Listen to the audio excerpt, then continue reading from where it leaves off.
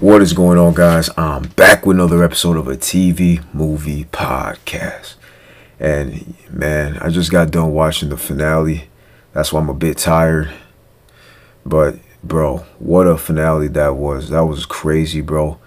Man, I don't even know where to start, man. But let's just go down the list and then we'll talk about who won the game and how I feel about the winner. So we first see that Anthony wins part one of the three-part HOH. So now we get to see Bayleigh versus Lexus in part two, and we see that Bayleigh wins part two. So shout out Bayleigh. So now in part three, we're gonna see Anthony versus Bayleigh, and Anthony wins in the tiebreaker. So now all Anthony has to do is pick somebody to join him in the final two, and we get to crown the Big Brother winner. And when Anthony chooses the player he wants to pick, he says, you know, he's picking this person because he thinks he can beat this person. And I'm looking at the two players that are sitting down there, Lexus and Bayleigh. I'm just like, who is he talking about? And I'm thinking, damn, he could be talking about Bayleigh or Lexus, because I feel like he could beat either one of them. I feel like Anthony played a good enough game, and one might say probably the best game of the season, and he could beat either one of them. But if he picked Lexus, I feel like Lexus played a better game than Bayleigh. I mean, Bayleigh played a better game than Lexus. So if he were to pick Bayleigh to sit next to final two, it would be a lot tougher for him to beat Bayleigh, because Bayleigh played a better game than Lexus. And I think it would have been, easier to beat Lexus, because what has Lexus done? Has she won an HOH? Only thing she's won was one veto. So Anthony decides to pick Bayleigh for the final two. And then I'm just like, okay, maybe Anthony just likes to make things harder on himself. But he said that this person's more beatable. So he thinks Bayleigh is more beatable than Lexus. Oh my gosh. How could you think that? Why does he think that? Okay, I'm gonna cut him some slack. Maybe he thinks because hot chocolate would vote for Lexus because Lexus isn't hot chocolate. Okay. But we've seen that hot chocolate doesn't really like Lexus. And I think Anthony would know that, and Bayleigh was in an alliance with all of the members of Hot Chocolate too, so that doesn't even matter to me if I'm Anthony, because they both worked with the girls in the jury. So I don't think that's the reason. I think he just genuinely believes that Bayleigh didn't do enough compared to Lexus, and I don't know why he thinks that. Bayleigh's won a couple I think she won at least one HOH and a couple more vetoes. So she's done enough to, have every right to deserve to win this game. And what has Lexus done compared to Bayleigh? I'm just repeating myself, but I think Anthony made a mistake by picking Bayleigh to sit next to final two over Lexus. But anyway, so we get to the final two, and we see the jury members.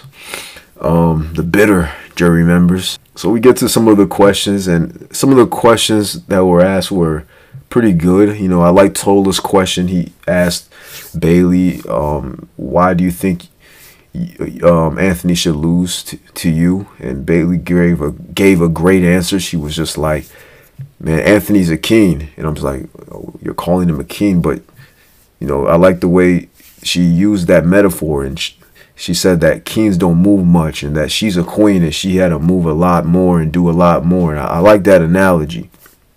But, I feel like, in my opinion, Anthony was a king, and he could just apply that same analogy to himself and just flip it. And he should have done that. I don't know why he didn't, but he said, yo, I didn't have to do much because I was a king, and I didn't have to do as much because I was in control. You know what I'm saying? I had other people doing it for me. I had my pawns, and they were making the moves, and I was making them make those moves for me. And he could have just flipped that perfectly, and I wish he did that, but he didn't. And Anthony could have been like, Bayleigh, you weren't the queen. Spicy V was the queen, and I got the queen out.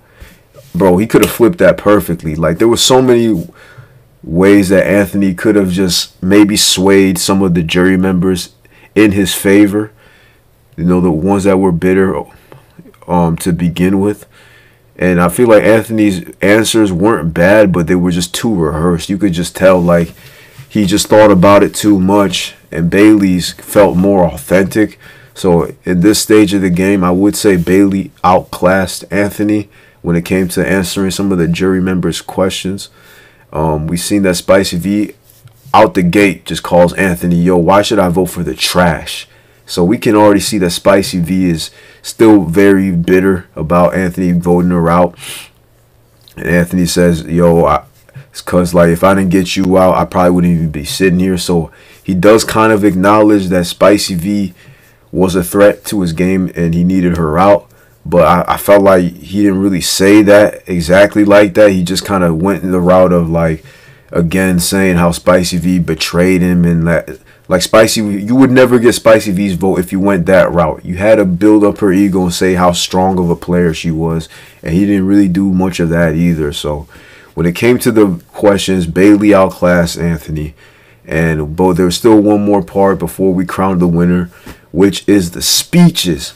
And this is where I think Anthony kind of edged out Bayleigh, which is the speech, because we get Bayleigh's speech first, and all she really says is, like, she was very loud and very passionate. She's a great speaker. But the words that are coming out of her mouth are just like she's building up Anthony. I'm like, why are you building up your opponent during your speech if you want to win? She was saying, yeah, Anthony did a lot. We won about the same amount of competitions and all that. But I just did more. It's like, yo, if you're saying that y'all did the same amount of competitions and won the same amount of competitions, why are you saying you had to do more? You had to... Like, if you're saying you did the same amount of won the same amount of competitions, why does she keep saying she did more? Like, that doesn't make sense. And she brought up, like, being a female, how she wants to be, how she wanted a woman to win, and that's a great angle for the jury. That's mostly women, so that was a great angle she pulled. But, like, other than that, it's like you didn't really say much in your speech. You build up Anthony, said how a woman should win this season, and that's all you really did.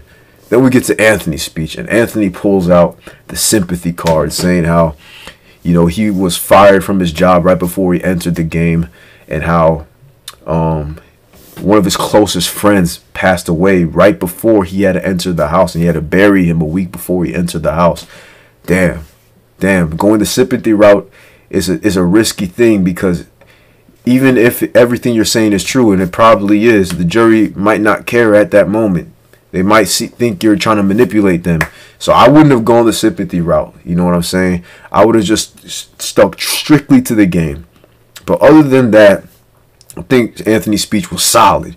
Talked about how he was the best player this season, how this game isn't about, you know, serving drinks to people, you know, basically undermining Bayleigh's game, because Bayleigh was just talking about how she had to work hard and all that. And he's like, yo, yeah, you work hard being a waitress, you know what I'm saying? But I was in control. I didn't have to do all that, you know, that hard labor. I was the boss. I was telling people what to do. I was in control. I never got nominated to sit on the block. And these are all great points that he's making. And I think they were all solid points. And I feel like Anthony said everything he needed to say in that speech, where what he didn't say during the questions, he said it in that speech. So, and was that enough? I thought it was enough. Especially what we seen this season, he definitely was in control. But the jury, man, you got to manage the jury. And people want to always talk about jury management. But how do you manage a bitter jury? Like, how do you do it?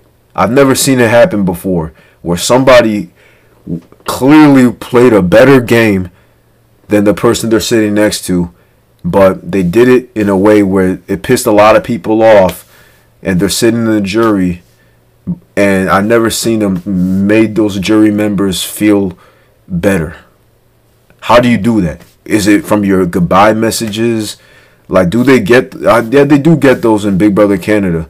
I don't know how well Anthony did in those goodbye messages, but if you don't manage your jury well, you're not gonna win the game. Doesn't matter how good of a game you play, and that's unfortunate. I'm not saying that's right. I'm just saying that's what it is. And Anthony didn't even get 2 votes. Bayleigh mollywopped Anthony. It was a 6-1 vote. Anthony, bro, this game isn't for you, bro. You got to the final 2 twice and you lost twice, like Paul Ibrahim.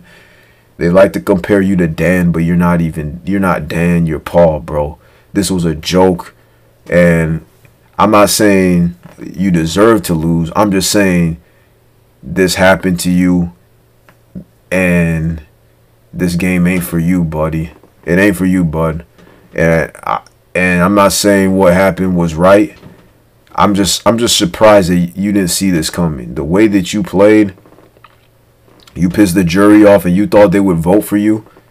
You thought saying Bayleigh was beatable would help you. Like, dude, I saw somebody tweet out like somebody said, yo, saying this person is beatable just makes me want to vote for that person. And like Anthony just came into the final 2 too cocky, thinking he could bring Bayleigh and just win easily. No, dude. And I said it in my other videos. I was saying, yo, if Anthony brings Bayleigh, I don't understand why he kept on wanting to bring Bayleigh to the end. I kept on saying that, and he did, and he lost. And I'm like, why would you do that? Getting rid of Lexus would have been the dumbest move, and he did the dumbest move of the season.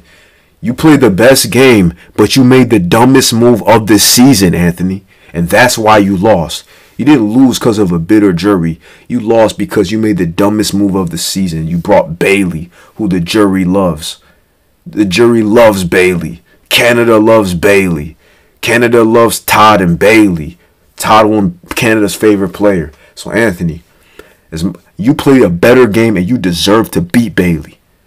But the jury didn't think so. And that's why you lost. And you also lost because you made a dumb decision. So, yeah, we could all blame the jury all we want, but you could have avoided that bitter-ass jury by bringing Lexus to final 2. And, man, what a way to end this shitty season, bro. I'm not going to lie. This season sucked, bro. It started sucking as soon as Donna left. I'm not going to lie, man. But anyway, guys, comment down below. Just whatever you want, man. I don't even know what else to say. But Anthony played himself. You should have brought Lexus to final 2. But the jury was bitter as hell, too. So, blame yourself before you blame the jury. That's all I gotta say. That jury was bitter as hell. You should have crowned the best winner. You should have crowned the best player this season. So I'm mad at Anthony for making a dumb move, and I'm mad at the jury too for being bitter. I'm mad at the jury from Big Brother USA 19 and 16 for being bitter, for not voting for Paul, man. Or 18, my fault, not 16. 18 for not voting for Paul, man. I hate bitter juries. I hate it. Alright, guys. I'm going to see you in the next video. Bless up and peace. Congratulations, Bayleigh.